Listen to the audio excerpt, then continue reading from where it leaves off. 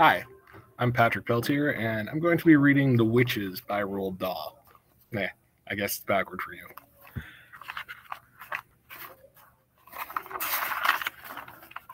Note about witches. In fairy tales, witches always wear silly black hats and black cloaks, and they ride on broomsticks. But this is not a fairy tale. This is about real witches.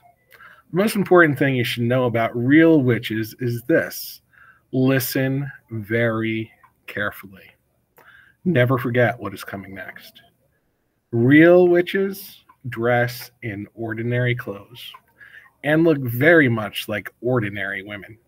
They live in ordinary houses and they work in ordinary jobs.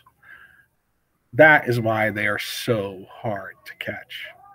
A real witch hates children with a red-hot, sizzling hatred that is more sizzling and red-hot than any hatred you could possibly imagine.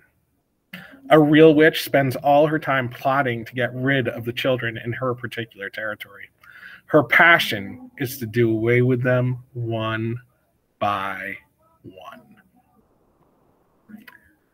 It is all she thinks about the whole day long. Even if she is working as a cashier in a supermarket or typing letters for a businessman or driving around in fancy cars, and she could be doing any of those things, her mind will always be plotting and scheming and churning and burning and whizzing and fizzing with murderous, bloodthirsty thoughts. Which child, she says to herself all day long, exactly which child shall I choose for my next squelching? A real witch gets the same pleasure from squelching a child as you get from eating a plateful of strawberries and thick cream.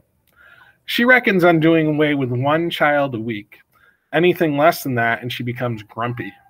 One child a week is 52 a year. Squish them and squiggle them and make them disappear. That is the motto of all witches. Very carefully, a victim is chosen. Then the witch stalks the wretched child like a hunter stalking a little bird in the forest. She treads softly. She moves quietly. She gets closer and closer. Then at last, when everything is ready, and she swoops. Sparks fly, flames leap, oil boils, rats howl, skin shrivels, and the child disappears. A witch, you must understand, does not knock children on the head or stick knives into them or shoot at them with a pistol. People who do those things get caught by the police. A witch never gets caught. Don't forget that she has magic in her fingers and devilry dancing in her blood. She can make stones jump about like frogs, and she can make tongues of flame go flickering across the surface of the water. These magic powers are very frightening. Luckily, there are not a great number of real witches in the world today, but there are still quite enough to make you nervous. In England, there are probably about 100 of them altogether. Some countries have more, others have not quite so many. No country in the world is completely free from witches. A witch is always a woman. I do not wish to speak badly about women.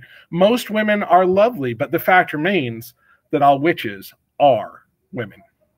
There is no such thing as a male witch. On the other hand, a ghoul is always a male. So indeed is a barghest. Both are dangerous, but neither of them is half as dangerous as a real witch. As far as children are concerned, a real witch is easily the most dangerous of all the living creatures on Earth. What makes her doubly dangerous is the fact that she doesn't look dangerous. Even when you know all the secrets, you'll hear about those in a minute, you can still never be quite sure whether it is a witch you are gazing at or just a kind lady. If a tiger were able to make himself look like a large dog with a waggy tail, you would probably go up and pat him on the head, and that would be the end of you. It is the same with witches. They all look like nice ladies. Kindly examine the picture opposite. Which lady is the witch? That is a difficult question, but it is one that every child must try to answer. For all you know, a witch might be living next door to you right now. Or she might be the woman with the bright eyes who sat opposite you on the bus this morning. She might be the lady with the dazzling smile who offered you a sweet from a white paper bag in the street before lunch.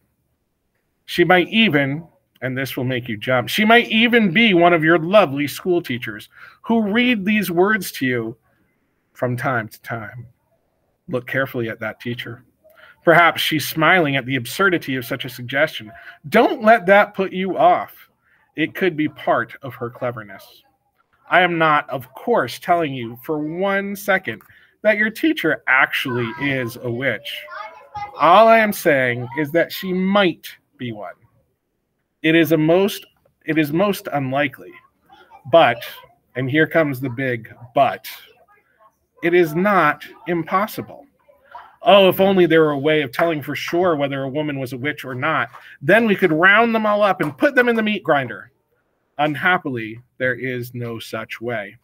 But there are a number of little signals you can look out for, little quirky habits that all witches have in common. And if you know about these, if you remember them always, then you might, just possibly, manage to escape from being squelched before you are very much older.